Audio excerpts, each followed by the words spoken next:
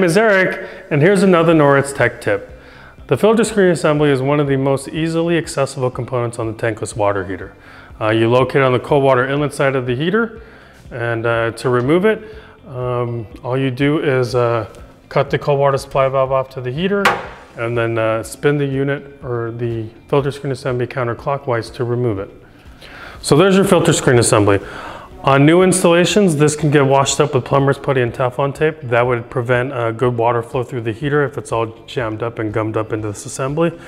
On recirculation systems, this will become a choke point for all the hard water deposits that don't flow back to your aerators, but instead go back to the tankless water heater. So you'll get mineral chunks located at this specific fitting as well.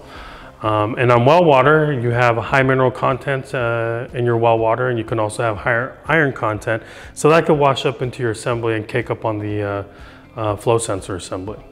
So this 50 mesh screen is the only protection that the heater has from any waterline debris.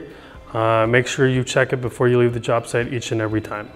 Thanks for watching, and if you liked the video, please subscribe. If you have any requests for future content, please share them below.